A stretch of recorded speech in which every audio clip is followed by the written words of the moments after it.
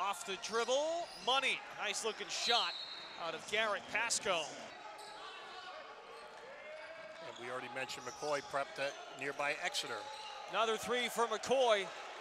Dribble penetration out to Reed, and New Hampshire is on the board here. And he played very well Saturday at UConn. What a move by Matone. Of the 6 Wildcat shots, only 2 have been good looks. He's on the bench right now for the Terriers. 10 to shoot for Carbone.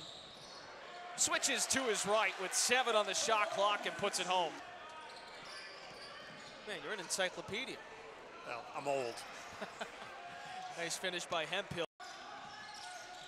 Watkins goes 2 for 2, 19-point game. Mahoney, too easy.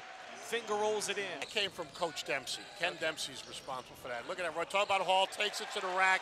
That's what the Wildcats have been lacking. Night throws from distance. Nice cut, nice pass. Martinez to Former Villanova assistant.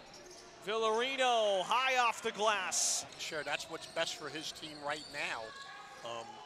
Allow people to develop so you can see who can and can't play. A player get that deep and score. Watkins bumped his body underneath on the loose ball. Hall is rejected by Mahoney. Tonight being up by as many as 23 points, shooting 70% from the floor. Nice take down the baseline by Alex Villarino. 5 on the shot clock now. Chambers over to McCoy. He's got a nice stroke. Speaking test.